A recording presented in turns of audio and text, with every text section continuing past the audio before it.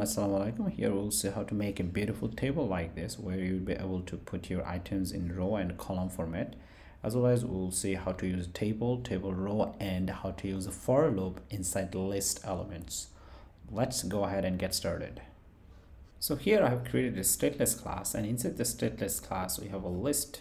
Now inside the list we have list of maps actually. So here we see our maps, and then we're returning a column widget, and we just have a basic style. And right after this we want to have a children, and inside this children we'll have a title where it says recent claims. Now let's save it, and we'll see an item like this over here. And after that we have this table widget, and for the table itself we are defining the border color, and the column width. Here we'll have 2 columns.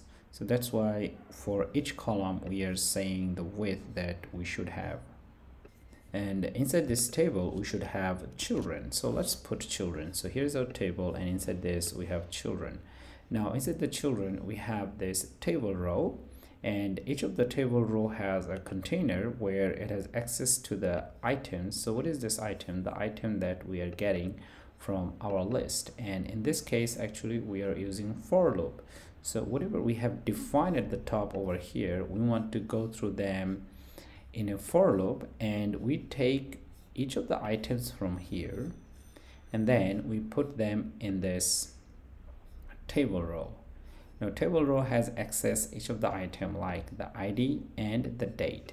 Now since we have 3 items in the list, or 3 maps, so our for loop over here will run 3 times. So each time it will run and show the items in the table row. Now do say it clearly that table row itself takes a list of children. So inside this you can style your children the way you like. Let's save it. Now here we'll see the beautiful table in row format column. One thing though, we have to see that this one over here with column fixed column width, you can change them. Like for example, if you want to change it to 50, and we can do that, and after that we'll see that it became much shorter in terms of width. So go ahead and play around. Thank you.